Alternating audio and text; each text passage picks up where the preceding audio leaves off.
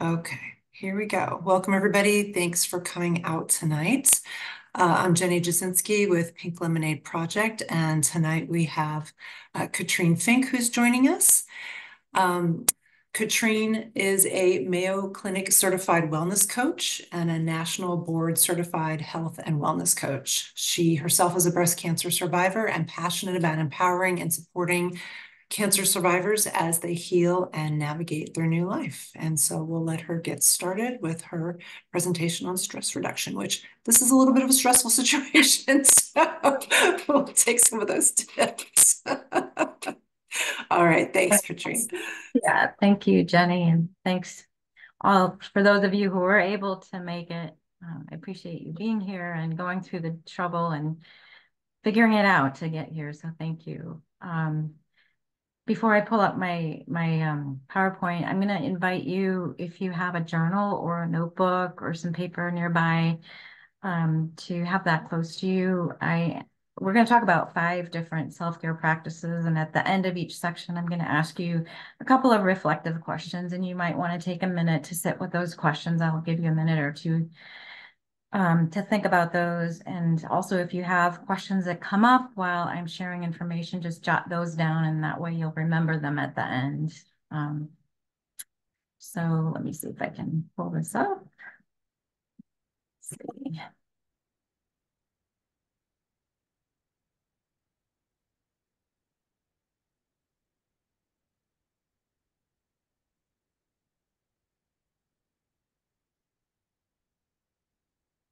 Okay. And you all see that? Yeah. Yes. Okay. And Jenny, do you mind just managing the chat for Yes. me and letting me know if somebody has anything to share? Because I will throw out a couple questions for people to share as well. Okay. Okay. Let's see. Chat loaded. Okay.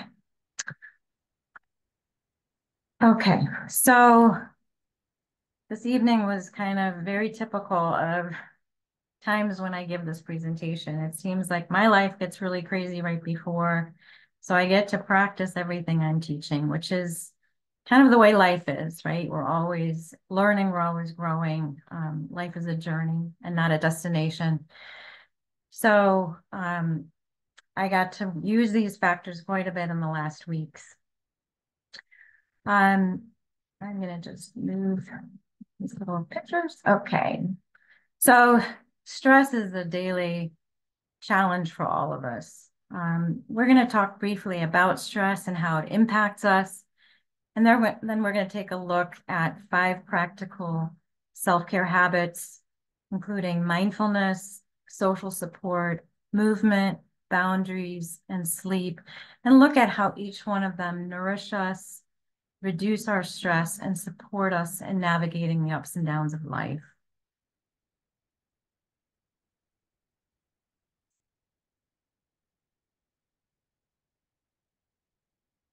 So there are 2 types of stress. One is acute stress and the other is chronic stress. Acute stress is situational and short-term.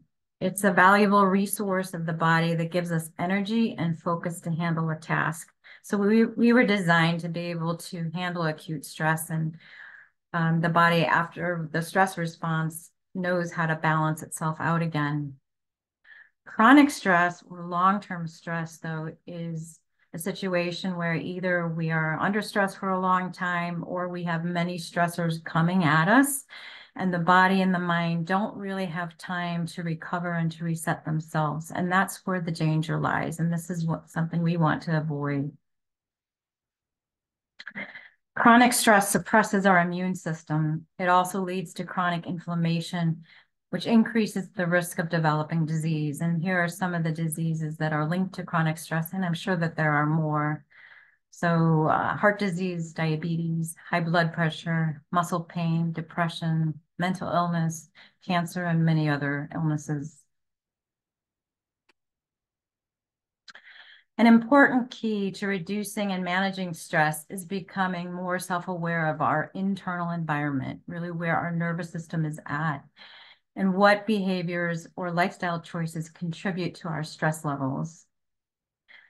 So what I'm going to do is invite you just to share in the chat just behaviors or lifestyle choices that you know that increase stress.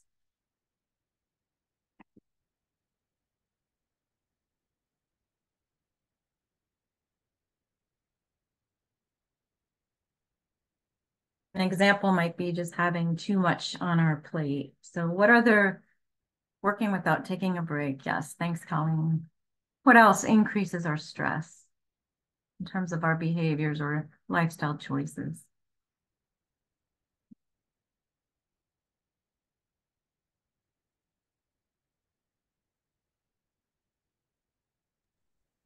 What about expectations? Yes, absolutely. Expectations, having expectations can increase our Someone stress. else says day-to-day interactions with difficult people at work. Yep. Another one says scheduling things back to back without time to recover. Right.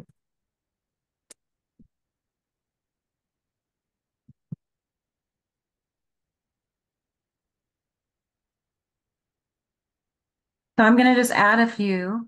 So not having good boundaries, right? Being self-critical. It's one of our biggest stressors, our inner critic. Not having enough support or asking for enough support. Technology overload, right? Do you look at your emails before you get out of bed? That can be a big stressor. And also not making enough time to play and to create pleasure in our lives, right? As adults, we often become too serious about life and we forget to create intentional time every day to relax, to play, and to have fun. So these are just common lifestyle and behavior stressors that are in our culture. So I want to touch briefly on how our brain works because understanding this will also help us in managing stress. So our brain has two settings. It can either be in focused mode, which is when we're thinking purposeful thoughts, like watching a sunrise, playing with our children, communicating with a friend. So we are outward focused and our brain is working in a purposeful way. The other mode is the default mode or the autopilot mode of brain, which is also called wandering mind. And we spend up to about 50% of our day in default mode or wandering mind mode. And the challenge is that our brain also has a negativity bias and it's wired to overfocus on our own flaws, on others' flaws, threats, and fear. It's part of the survival mechanism that our brain has. So therefore, often when we're in default mode, we're caught up in our heads, thinking negative or random thoughts, which causes stress, anxiety, and depression. So what can we do about that? So one of the things we can do is start becoming more self-aware about what am I feeling right now?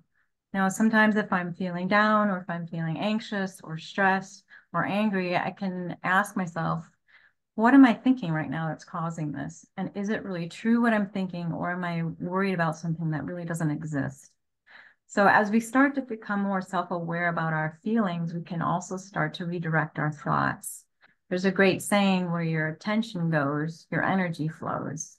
So we all always have a choice to manage our thoughts and our awareness. Someone has their hand raised, so I think someone has a question or a comment.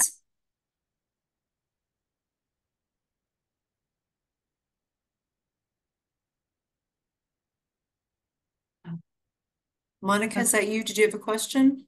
Your hand is raised.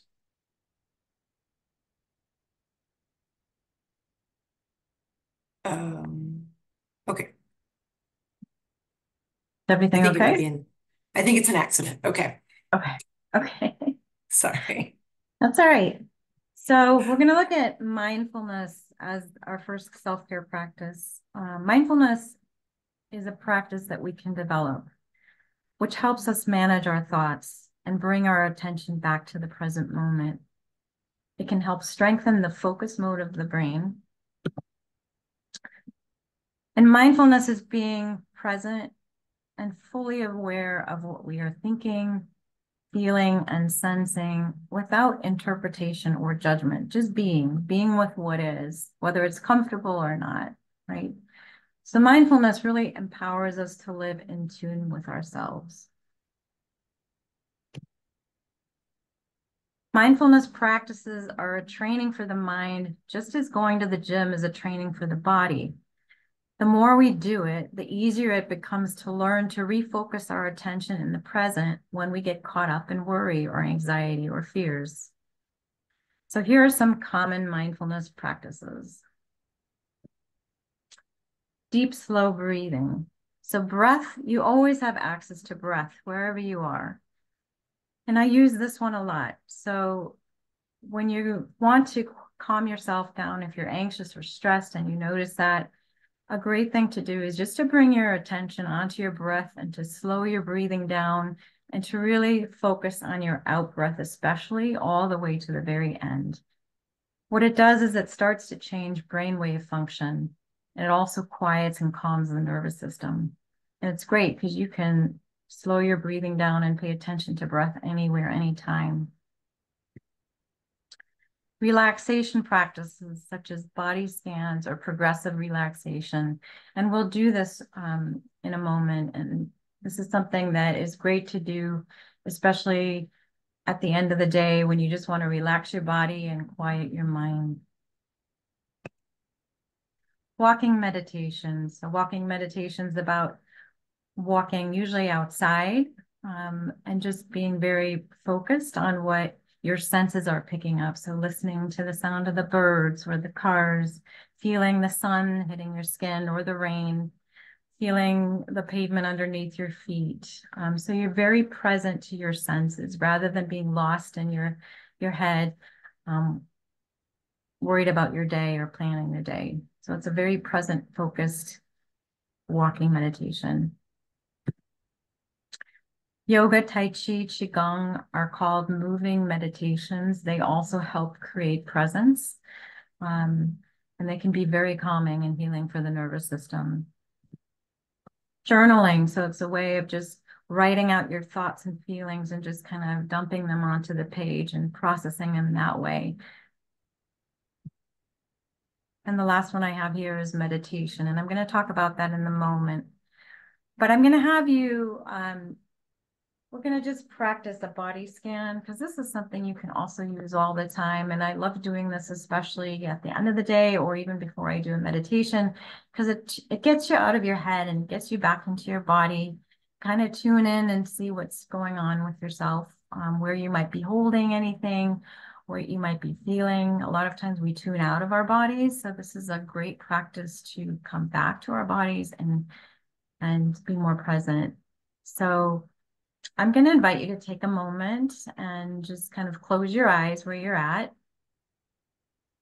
and just notice where you are, what you're feeling in this moment, what you're thinking, and just take a deep breath and let that go.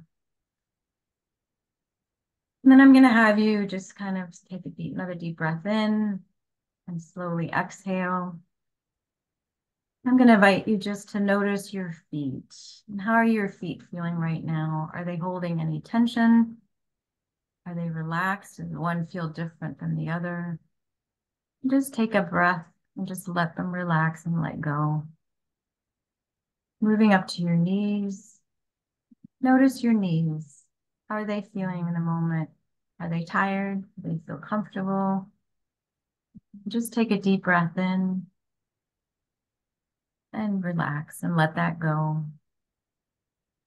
Moving up to your thighs and to your hips. Do you notice any tension? Are there any feelings? Is one sore? Is it not? Just take a deep breath in and release any tension that you might be holding there. Moving up to your back, your lower back.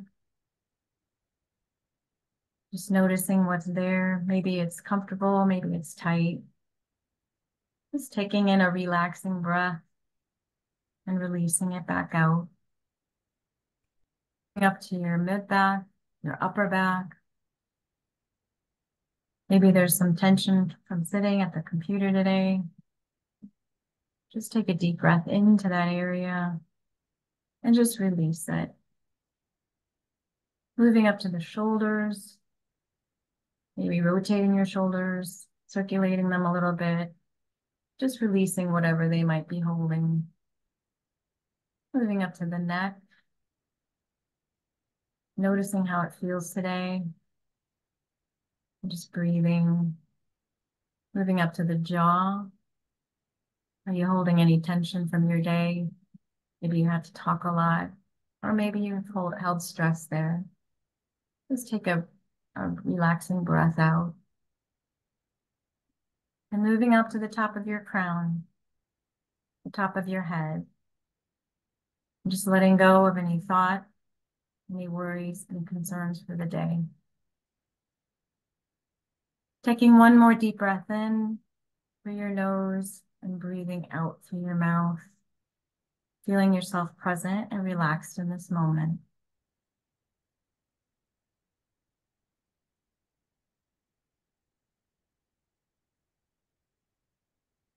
So that was a body scan. I'm sure some of you have used this before, and maybe others of you, that's a new practice, but it's a really great way to kind of center yourself again. I want to talk for a minute about meditation. I know a lot of people say to me, I just can't get my mind to quiet down for meditation. And I just want to share some thoughts and insights into it.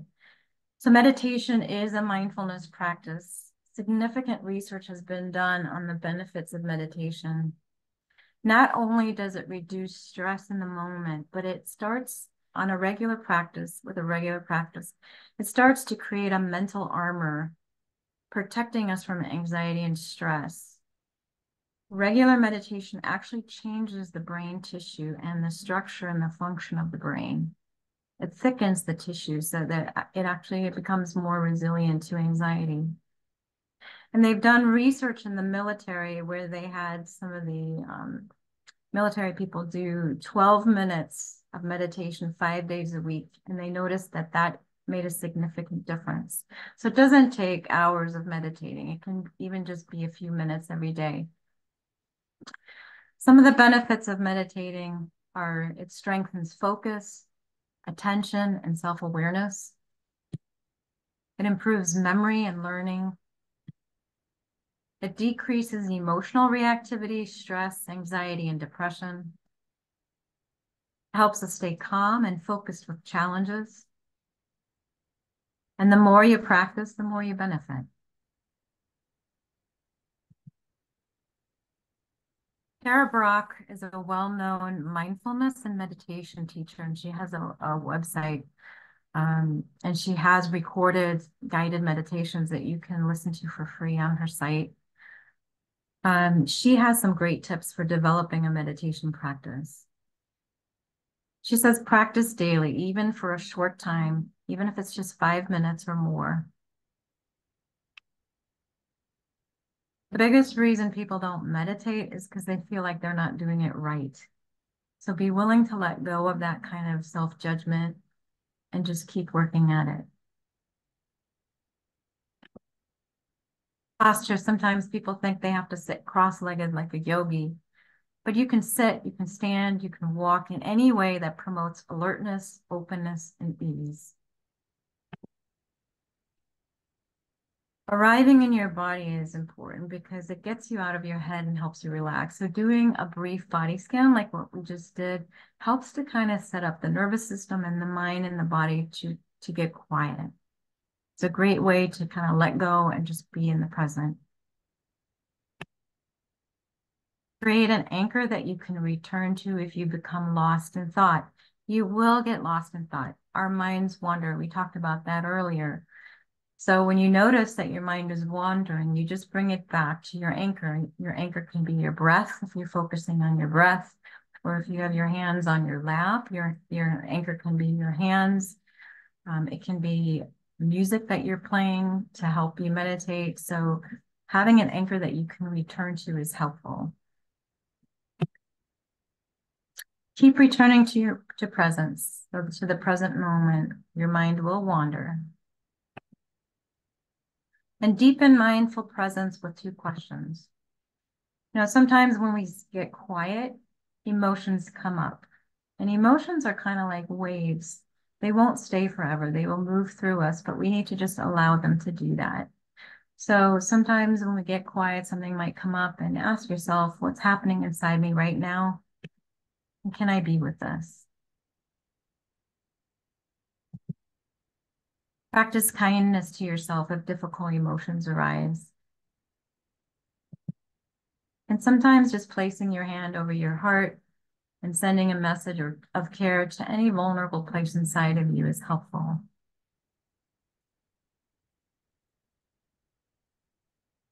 So there are a variety of ways to practice meditation. You can use guided meditations. So Tara Brach has some wonderful ones on her website. You can Google guided meditations and find free ones. YouTube has free guided meditations. There's an app called Insight Timer. I believe they have free meditations. And UCLA Health, their website also has free meditations. Sometimes what helps me is to use music with headphones and play what's called binaural beats. And you can find that kind of music on a streaming app like Spotify. So listening to binaural beats, this kind of music, it changes brainwave function, it reduces anxiety, and it helps you reach a meditative state quicker than without it.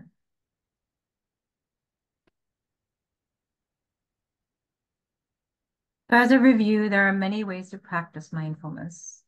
Some of the benefits include like less negative thinking, reduces anxiety and stress, it improves mood, lowers blood pressure, reduces chronic pain, and improves sleep. But here are some questions I'm going to give you a minute or 2 to reflect on. How often do I take time to nourish myself with quietness, spiritual practice, and inner reflection? What practices do I have that allow my busy mind to get quiet?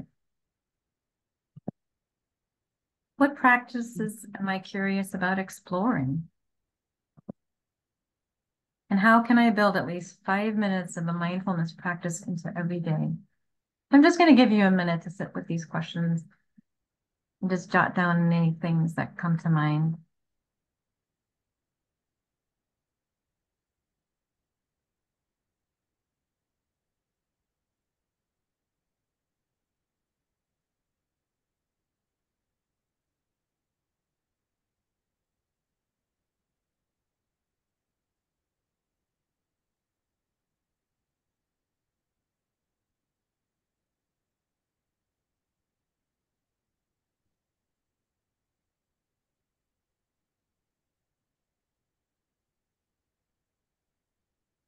You will get the PowerPoint as a handout or as a PDF file, so you'll be able to go back to these questions later on again.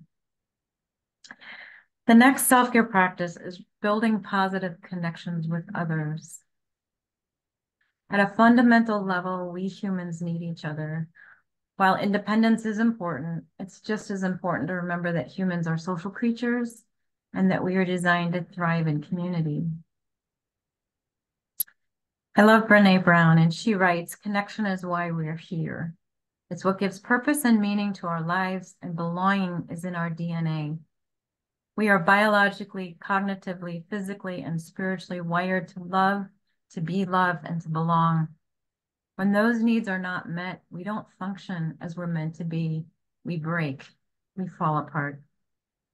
People love you not despite your imperfections and vulnerability, but because of your imperfections and vulnerability." So researchers have found that people with strong social connections live longer and recover better from illness and disease. What matters with respect to your health is not the size of your social circle, but the frequency of connection. So if you have 2 or 3 good friends or 2 or 3 people that you feel safe with, that you feel supported by, that's worth more than 2,000 Facebook friends, right?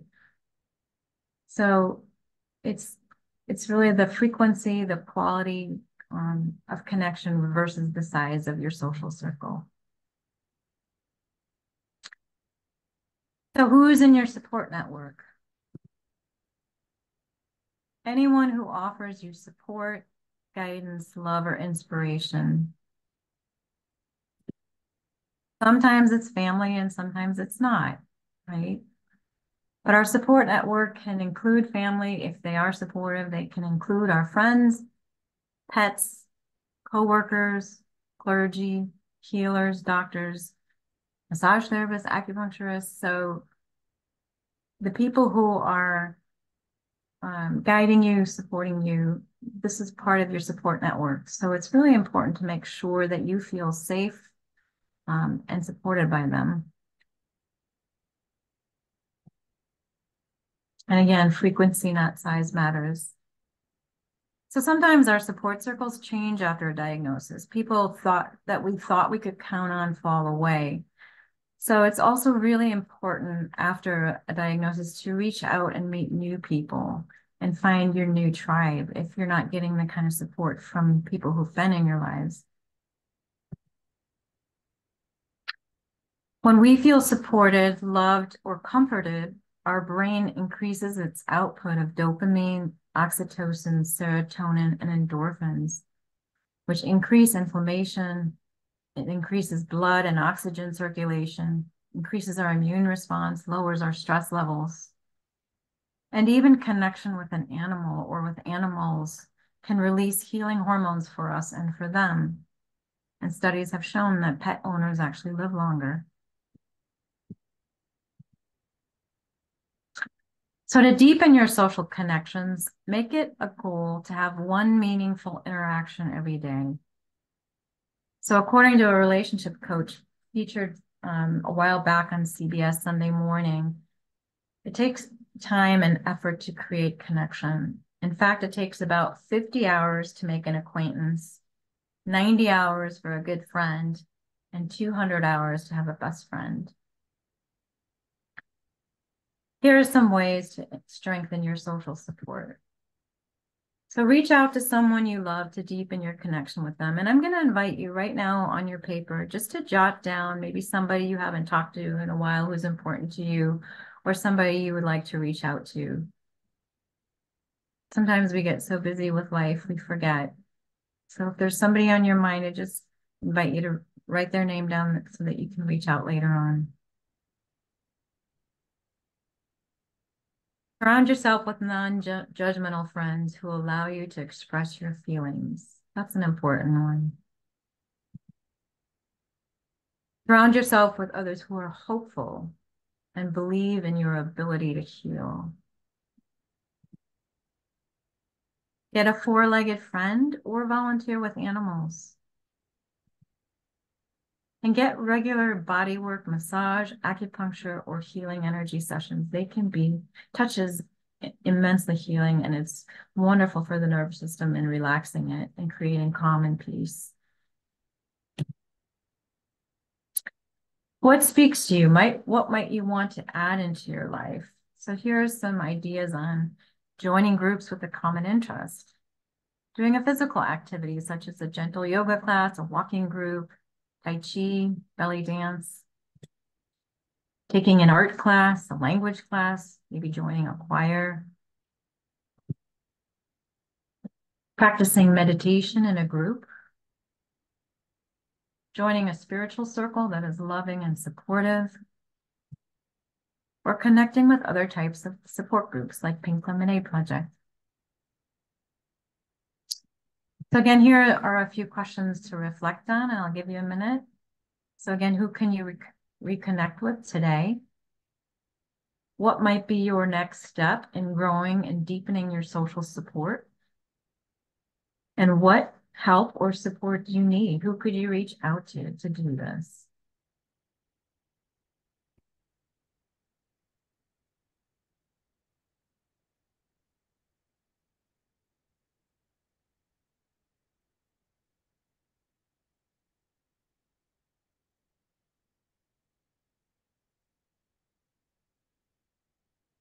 So movement. Physical activity. Physical activity is one of the best things you can do for your health. Health benefits start immediately after exercising, and even short periods, 5 minutes of exercise, make a difference. Mental health benefits of physical activity. So it reduces stress and anxiety. It can also interrupt anxious thinking, gets us out of our heads, brings our awareness into the present. It can be a form of meditation. Like rock climbing can be a form of meditation because you better be in the present moment. It improves our mood by releasing endorphins. And endorphins are feel-good neurotransmitters of the brain. And it creates the relaxation response in the body. Physical activity also improves our energy levels, cognitive function, lung and heart health, muscle strength and flexibility, and our sleep. Some of the physiological changes in cancer patients' bodies with exercise. And actually, I want to say something here. So it used to be that people believed that while you were being treated for cancer, you shouldn't be exercising, but they did a lot of research in the 1980s. And both the American Cancer Society as well as the National Cancer Institute now support and encourage exercise during cancer treatment.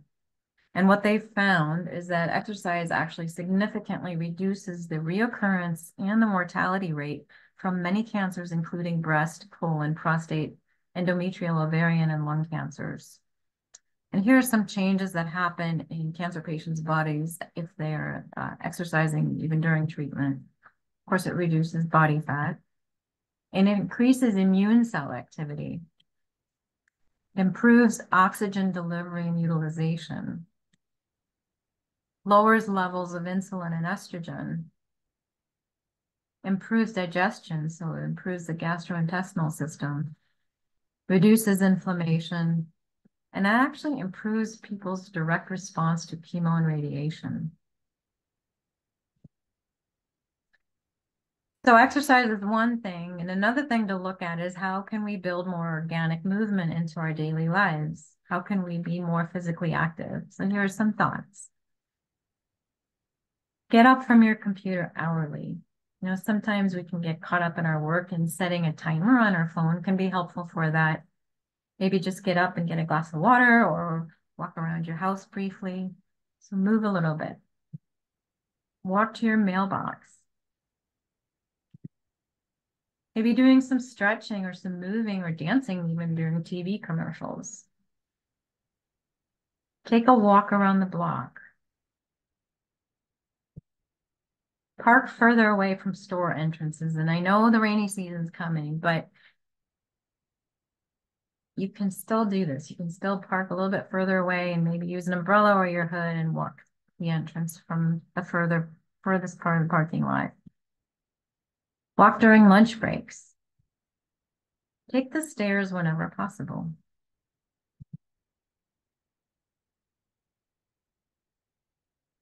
These are called, so yoga, tai chi, and qigong are mind-body exercises. They're also called moving meditation and moving medication because the research shows that this kind of movement is so healing for the mind and the body.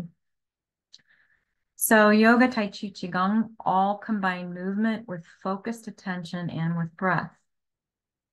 Yoga helps with sleep. It lowers stress levels, reduces anxiety and depression, reduces fatigue, decreases pain, helps with joint flexibility, range of motion, muscle strength, and postures. So numerous studies show that yoga has great healing benefits for many chronic illnesses, including cancer and autoimmune disorders. Tai Chi and Qigong come from Chinese martial arts and Chinese medicine. And there's growing evidence that Tai Chi and Qigong can be used to treat and prevent many health conditions, including cancer. So the research supports that Qigong and Tai Chi have positive effects on fatigue, immune function, reduced inflammation, reducing stress, cognitive function, improved balance, pain reduction, and quality of life.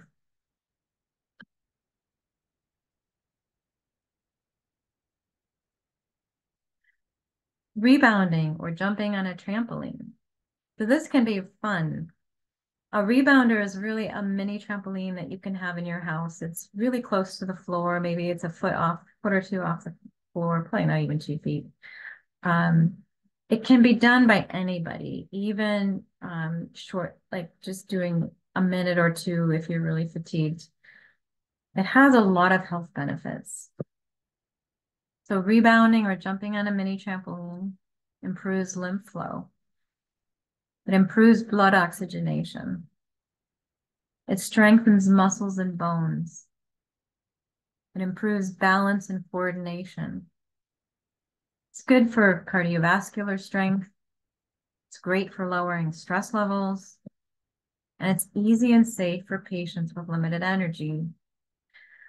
It's easy to put on a song that you love and just jump on the rebounder for 2 minutes. It's a great way to get a little bit more movement and fun into your life. So the physical activity guidelines for Americans, which includes also people with chronic illnesses, they've developed an ideal comprehensive program. And this is what they recommend for all adults. So spending 5 minutes to 15 minutes a day of stretching and flexibility. So stretching improves range of motion, it reduces joint stiffness, and it promotes relaxation. It'll also help you sleep better if you can do it before you go to bed. Doing muscle strengthening exercises 2 to 3 days a week.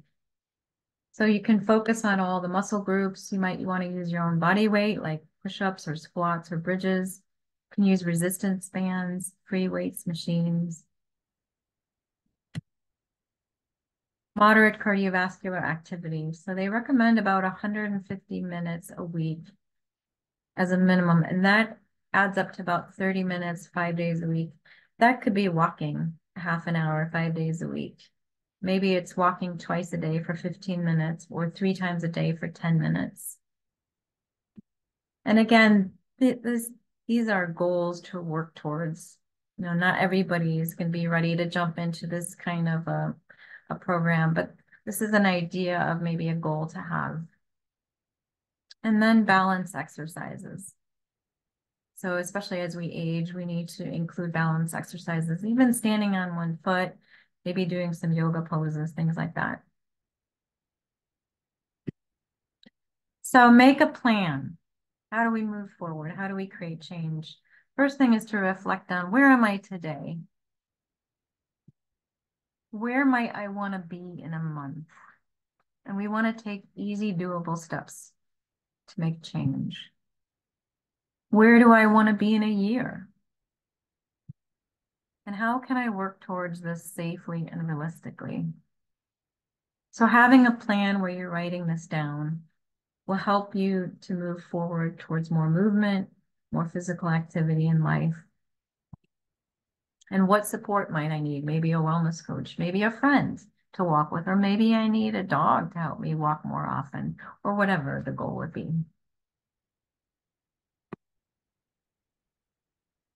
So again, these are some questions to reflect on, maybe to take some notes on. And again, you'll have this in your email.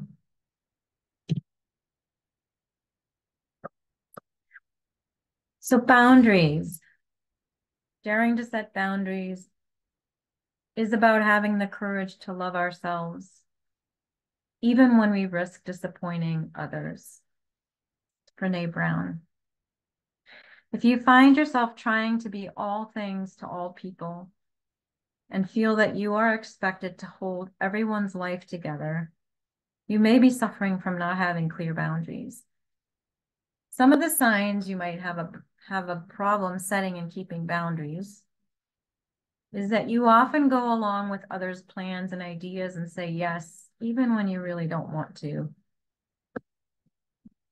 You feel like you're responsible for making others happy. You're often tired. You're giving all your energy away by constantly tending to the needs of others and putting your own needs on the back burner. It's hard for you to make decisions because you're always worried about what others want. And you're less sure of what you like or what matters to you because you spend most of your time trying to make others happy. Something to remember is that when we say yes to everything and everyone, we are also saying no to ourselves, to our own needs, and to our own well-being. So boundaries are really about owning our own value. They're about self-care, self-respect, and protecting our energy.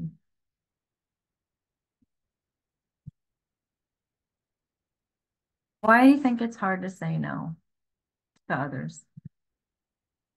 I think sometimes it's hard to hear no, and we put ourselves in the position of the other person, and we think it's going to be hurtful if we say no to them or disappointing. We want to be liked and accepted. We were raised not to disagree with authority figures. We are afraid of hurting or disappointing others. We're trained by life to be people pleasers. Maybe as a child, we learned that this was a skill that got us what we needed and got us the love that we wanted. We feel guilt or shame when we say no. We don't want to create conflict. So these are some, and there are more. So some of the cost of unhealthy boundaries include feeling burned out, feeling drained. Anger and resentment can creep up over time. Anxiety and depression builds. Sometimes we don't feel in control of our life when we can't say no. Our self-esteem plummets. And eventually illness and disease can surface. When we don't have healthy boundaries, we can feel intruded upon physically, emotionally, mentally, and psychologically. It's important to say no to commitments, to requests, or even to conversations that you don't want to have to avoid burnout and feeling drained. So here are some ways to say no that might feel more gentle than just straightforward no. No, thank you, but it sounds lovely. Unfortunately, I already have plans, and those plans might just be with yourself. Sorry, but my plate is already full. Thank you for thinking of me. I wish I could, but I can't. I'm afraid I can't. Sadly, I have something else going on. I have another commitment. I'm honored you asked, but I can't. And sometimes just saying no is enough. No is a full sentence. You can always tell somebody you need to sleep on a decision before giving them an answer. That gives you time to build up courage and maybe the right response that feels good to you. Remember that your time and your energy are precious resources that you want to use wisely.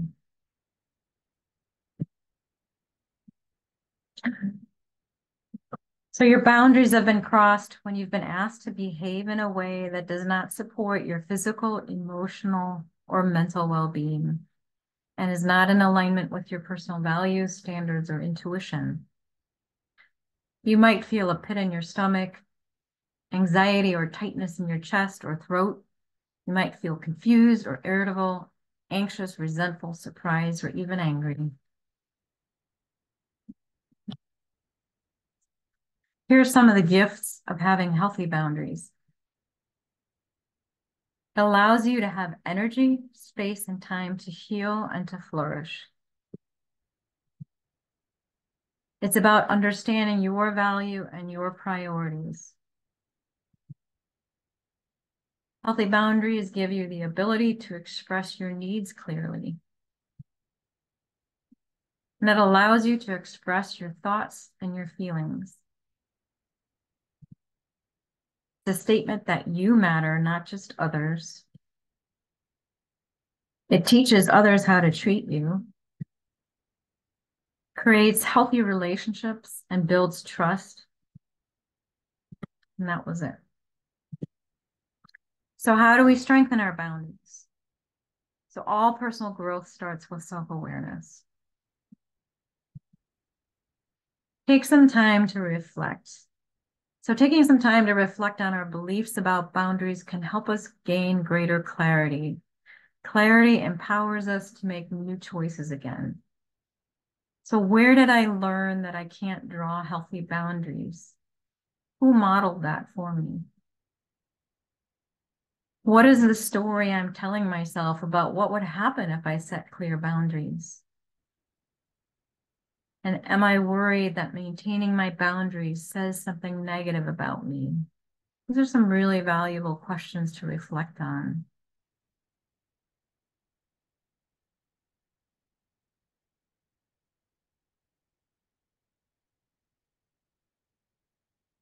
So here are some tips for setting boundaries.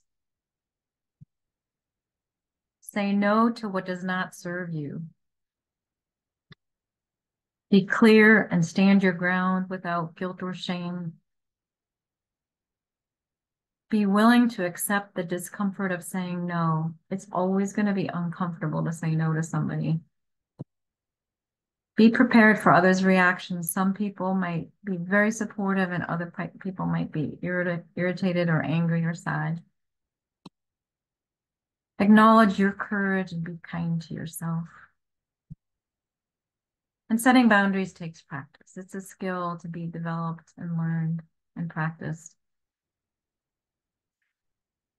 If you allow your inner voice to take care of you, you begin to listen to yourself, your intuition, your gut feelings, your stress and your anxiety will go way down, and your happiness factor and your well-being will go way up.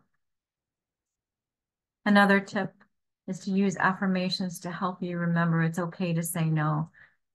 Some affirmations might be, it's okay for me to ask for what I need. What I need matters, and I matter.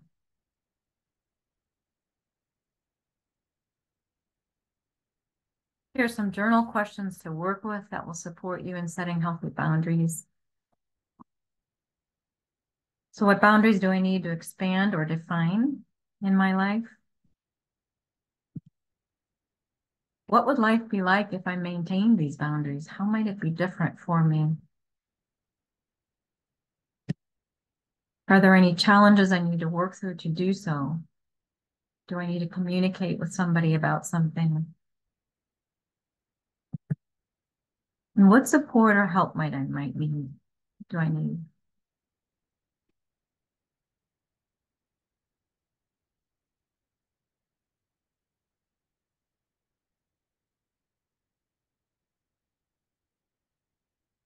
Again, just take a minute to reflect on these. Just jot down any notes for yourself.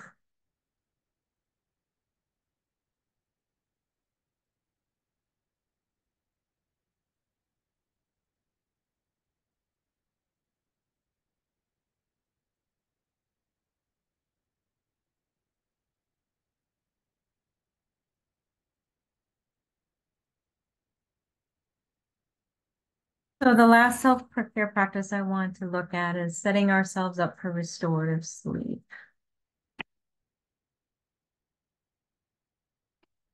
Most people need about 7 to 9 hours of sleep, and some do well and feel good with 6.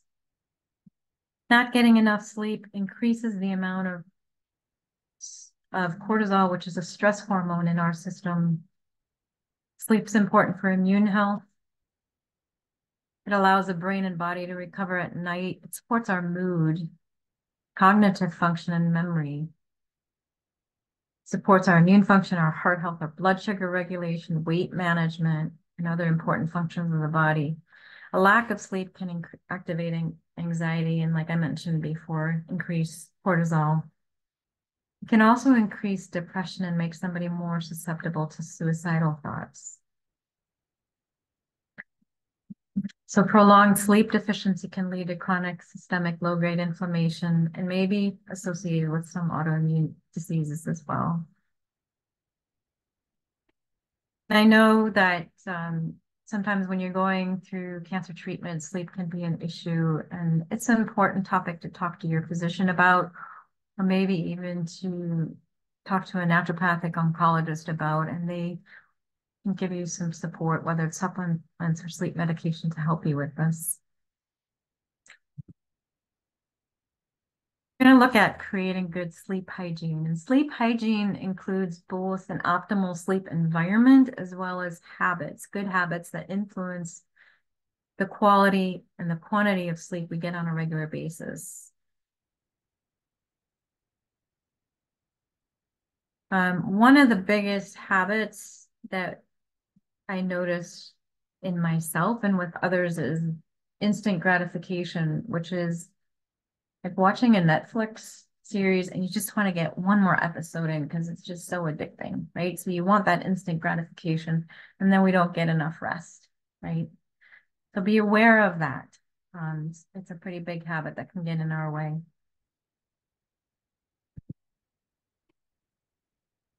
Some supportive sleep habits include making sleep a healthcare priority. I think in our culture, in general, people undervalue sleep. Going to bed and waking up at the same time every day if possible, even on weekends. Having a set time to go to bed and a set time to wake up helps the body regulate itself, get into a natural sleep cycle. Getting natural daylight doses in the morning, even if it's rainy or cloudy outside, will help with your sleep that night. Avoiding alcohol at least 2 or more hours before bed. And avoiding caffeine in the afternoon and in the evening. And avoiding heavy meals within 2 hours of going to bed. Something that can be helpful is to create a sleep log if you want to observe what habits are getting in the way of good sleep, and just noticing and writing down, what did I do today that either supported or stood in the way of getting good sleep.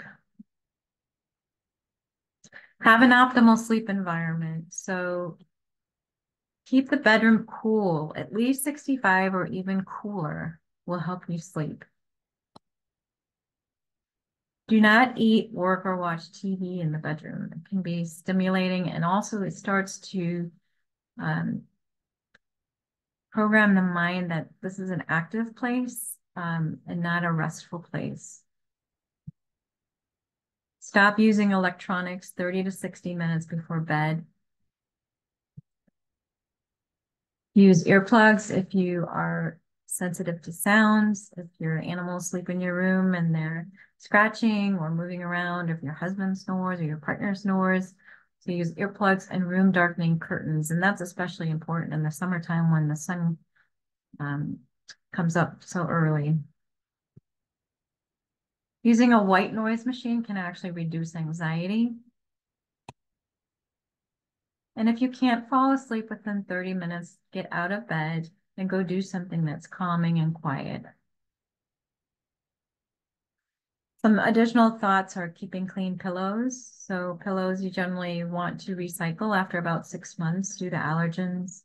Having a comfortable and supportive bed. Remember, you spend about 1/3 of your life in bed, so make sure it's comfortable and supportive to you. And keep your animals out of the bed. Sometimes they can be the reason we don't sleep well. Here are some foods that support sleep. So eating 2 kiwis 1 hour before bedtime. Kiwis have antioxidant properties that suppress inflammatory markers and are rich in serotonin. Tart cherries, so sour cherries, Richmond, Montmorency, English Morello cherries. So cherries have above average concentrations of melatonin, which is a hormone that helps regulate the circadian rhythm and promotes healthy sleep. Fatty fish like salmon. So fatty fish provides vitamin D and omega-3 fatty acids that release and regulate serotonin. Nuts. Nuts contain melatonin, omega-3s, and magnesium and zinc, which promote better sleep.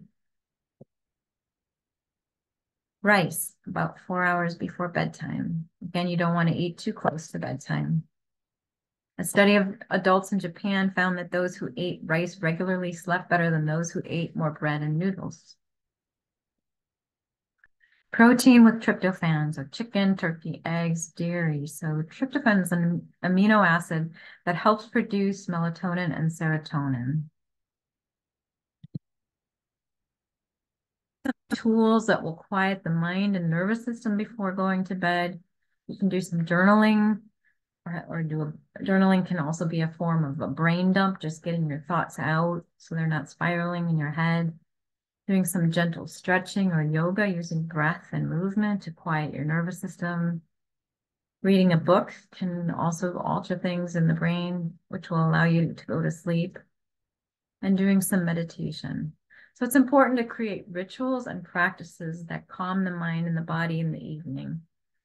It's a way of just giving your body and your mind a signal that it's time to get quiet. The mindfulness bedtime practices that have helped me as well is do some gratitude reflection. It kind of focuses your mind on positive things that have happened that day.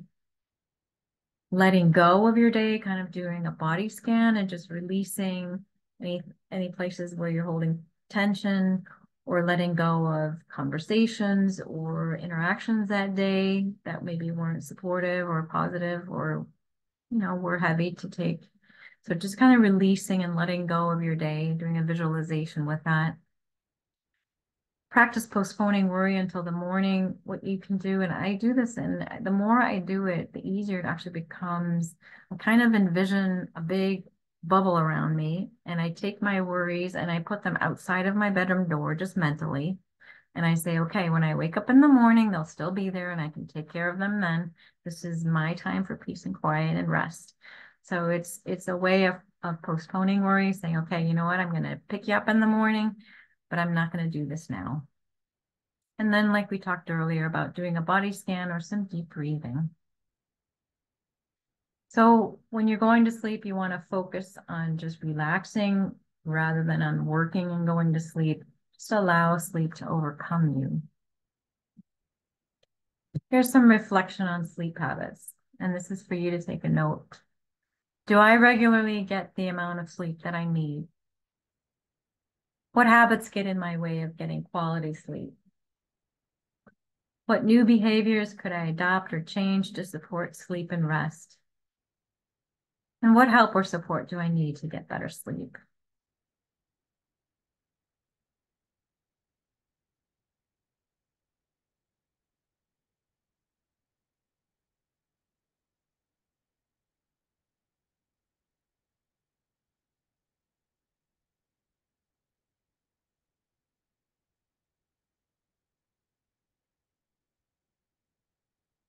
So this wraps up my presentation. I just want to offer you my contact information. As a coach, as a health coach, I offer personalized support to my clients in creating a new vision for health and wellness, for developing strategies for making positive change, and empowering them to live a fulfilling and self-empowered life. I work with people one-on-one. I do presentations like this. I also do group coaching. And you can always schedule a free 20-minute discovery call if you're curious about coaching or getting support and you just want to get more information. There's never any pressure to move forward with me. But I'm here for your questions and if you'd like to know more. So thank you so much for being here today. Thanks, Katrin, for the wonderful presentation. I'll go ahead and stop the recording, and then we'll have a little bit of a Q&A session. So let me stop this.